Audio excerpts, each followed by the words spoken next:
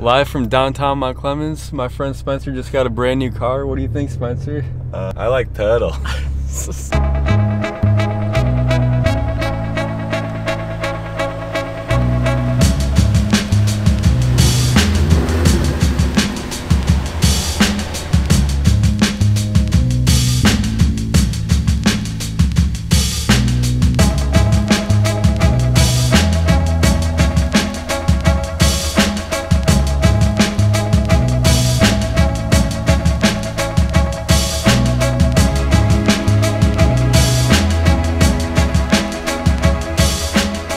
Oh, this is my 2016 Focus ST.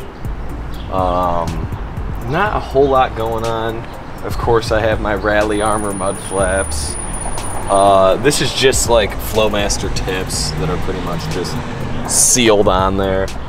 I'm kind of scared to do exhaust work and like lose back pressure. I can pop the hood.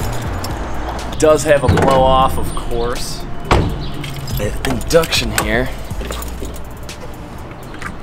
It's peeled out of the RS. But other than that, there's not really a whole lot of fancy stuff going on. I need to put a downpipe in, but I kind of like how it sounds right now. I don't really want to like annoy people too much, but at the same time, I want to make it super loud. 30-second review. Yeah. It rocks. I love it. It's darty. It's not like super fast, but like it's definitely a fucking blast to drive. And that's the biggest thing for me.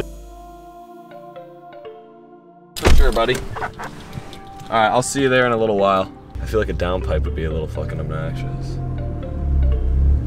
At this juncture. Because he put a, like, the previous owner put a blow off on it.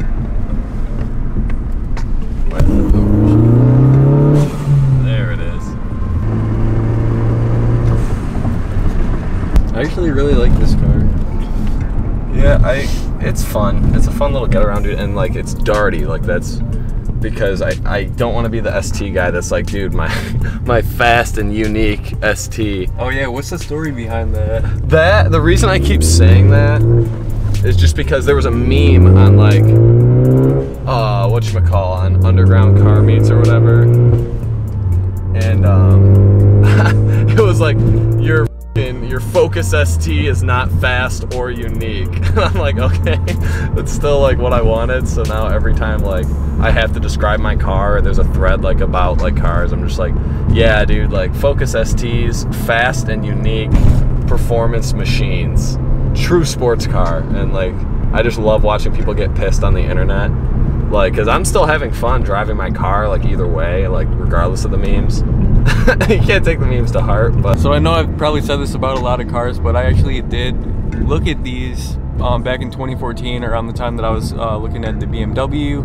I think at that time these were still too new to where I couldn't really afford them, but now that they've come down in price, very much so, I don't know that I would buy one, but I just think that they're cool. I think that the interior on this I'm really impressed with.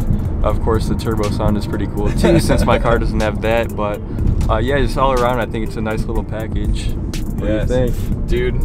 For like, it's like an affordable little hot hatch that you'll have a blast driving, man. Especially now that it's depreciating in value, now's the time to jump on one. You could be that car that everyone loves to hate.